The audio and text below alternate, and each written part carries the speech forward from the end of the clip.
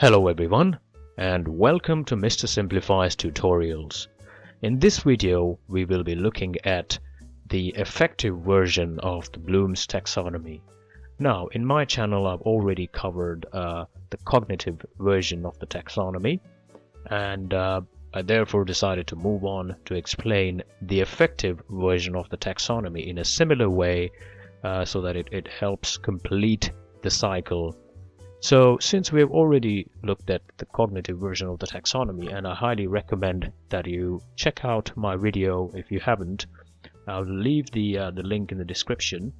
I decided to start off with a little comparison between the cognitive and the effective versions. Now, they're both Bloom's taxonomies, and they're both used to essentially define how well a skill is mastered. So they're both normally typically represented as a triangle, with the basic levels being at the bottom and the advanced levels being at the top. And they're both hierarchical, so you start off from the base and move towards the top of the triangle, and the difficulty level in terms of the learning increases from the bottom to the top. And then in both taxonomies, each level builds up on the lower level. So each high level incorporates whatever is in the lower level and is an advanced version of the same. The effective version, how is it actually different than the cognitive version? The effective version effectively deals with the manner in which we deal with things emotionally. So what emotions do we actually attribute to the knowledge that is being imparted upon us is what is actually studied in the effective versions of the taxonomy. Things like feelings, values, appreciation, enthusiasms, motivations, and attitudes form the basis of the effective version of the taxonomy. So let's take a look at the actual taxonomy. As we see, it just like the cognitive version, it deals with beg your pardon, it is represented as a triangle. So the basic level starts from the bottom to the advanced levels, subsequently reaching to the top, which is characterization. So we start off with receiving, moving on to responding, to valuing, to organization, and to characterization, also known as characterization by value set. So when we take our learners through a journey, we accept them to first receive and then respond, then to start valuing it, and then to start organizing it in their minds, and then to build their own characters based on the knowledge imparted. That is the goal of any learning session or any tutoring session that you might be providing. Let's look at each level individually with some examples, as always, in a very simple and straightforward manner to try and impart this knowledge into your minds. The first level is receiving. So at this level, the learner will be expected to basically attend the learning session, be aware of what knowledge is being imparted, be willing to hear or receive the knowledge that is being imparted, and in general just be attentive and listen to whatever knowledge is being imparted. For example, during the normal course of any lecture or lesson that is being covered, a new lesson for instance, it is common practice that each participant is allowed to be introduced to the class. So at this level, a participant will be able to be aware of the names of the newly introduced participants or even recollect it. So that level is sort of like the most basic level. So if you're attending a lecture in your college, just attending it, you will automatically be at this level because you've chosen to attend the lecture. The second level is responding. So you're doing more than just attending here. Your learners are actually responding to the knowledge. At this level, the learner will be willing to respond, will be reacting, not just listening to the knowledge being imparted. And at a mental level, be satisfied to respond or be motivated to respond. How do we explain that in an example? For instance, you decide on running a group discussion. Then the participants at this level will be willing to take part in the group discussion, will have something to contribute to the group discussion, will possibly even give a presentation. So they will not just be receiving information, they will be responding to it in their own manner.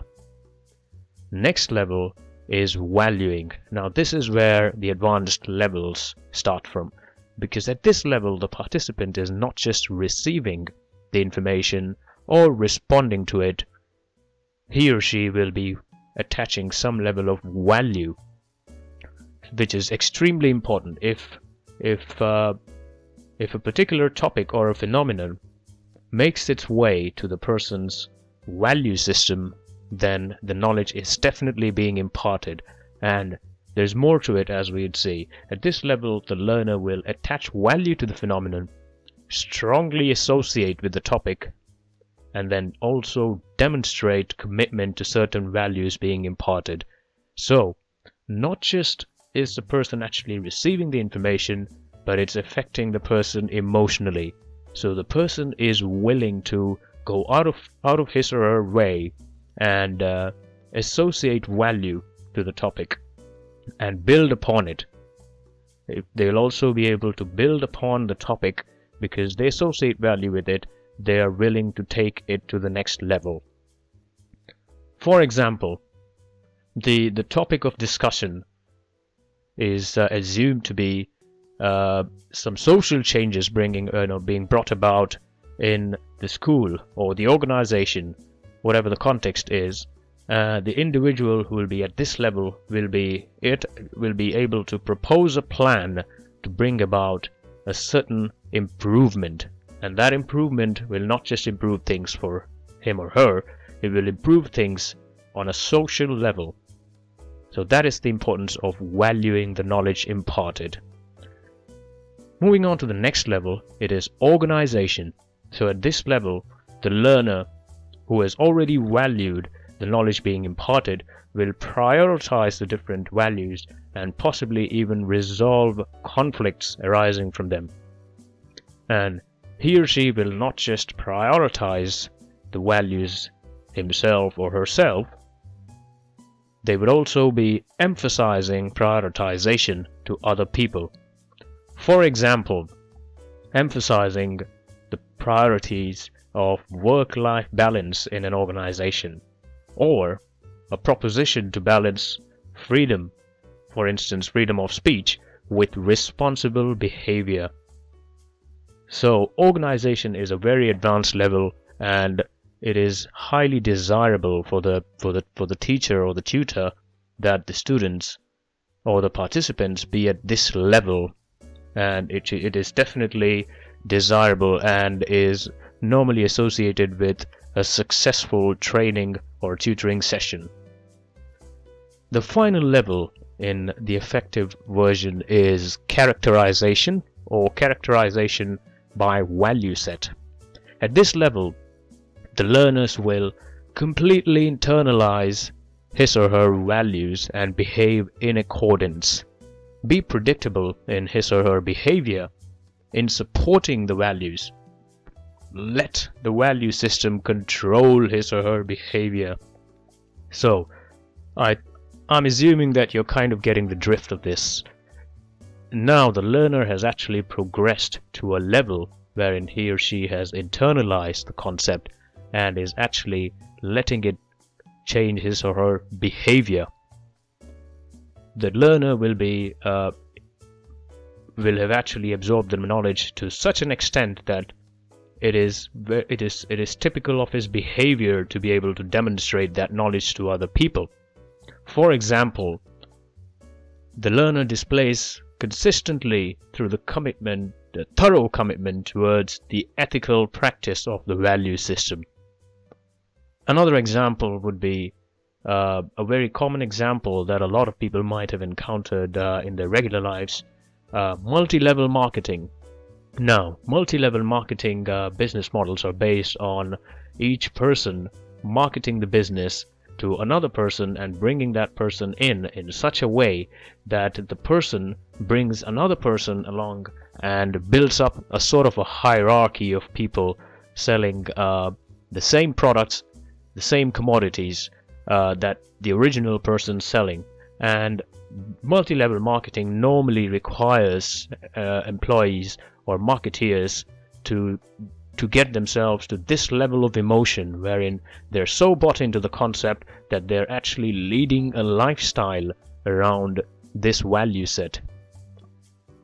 For example, just as an example, Amway could be thought of as a multi-level marketing business where each marketeer promoting the products will be at this particular level, will be at the highest level. He or she will be expected to be at the highest level, and that is what the organization would recommend, because it's only at the highest level that the person will be able to demonstrate that level of competence, confidence, and motivation to be able to draw people in to the same level and then build up a hierarchy. Hopefully that was clear. And just like the cognitive version, what I'm doing is I'm giving you a simpler way of memorizing it to remember the taxonomy. Now, how do we actually proceed from the bottom to the top? Receiving, responding, valuing, organizing, and characterization.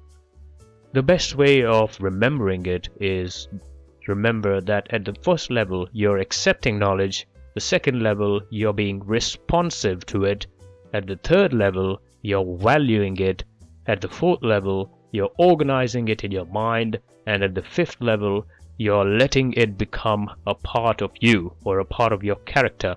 That's why it's called characterization. So you accept knowledge, you receive knowledge, you respond to it, you do something about it. You not just accept it, but you actively participate in it, so you respond to it. Then you start valuing it, taking it inside your mind. So that is the level of valuing, and then you organize these thoughts in your mind and prioritize them. That is organizing, and then you let it become a part of your character. That is characterization. Okay, hopefully that was helpful to you. If you found this video helpful, let me know in the comments, and let me know in the comments what aspect you want covered. Obviously, there's also the psychomotor aspect of the Bloom's taxonomy, the psychomotor version, which will subsequently be covered in this channel, so watch out for that. And thank you very much for your attendance as always, and hopefully you'll be liking this video, subscribing to my channel, and supporting this channel for more content. Thank you very much. Bye bye.